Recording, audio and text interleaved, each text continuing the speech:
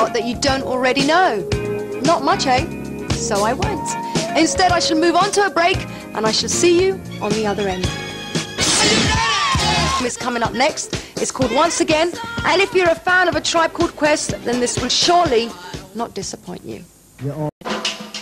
And region, the late great Ustad Nusrat Fateh Ali Khan. Laila.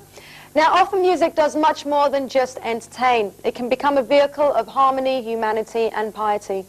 The constraints of language, region, culture cease to matter, and the form itself transcends everything and manages to touch us regardless.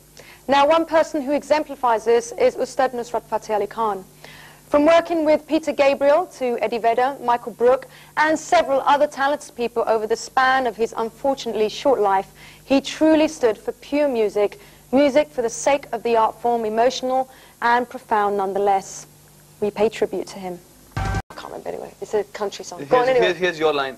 Speak to the hand, cause the face don't understand. No, because you gotta go, speak to the hand, cause the face don't understand. Well, is it part of the 90s man as well? What? To take on any challenge? Yeah. No. On anything. No, of course but not. There's a lot of people doing it. There's lots of idiots driving around, having races, you know, driving like maniacs. But I like to think of them as brave people. And there's a lot of brave people on the show which is coming up. This one's called... I think being brave is saying sorry. Be dares you. Is what saying sorry? Yeah. Ding, ding, ding, ding, ding.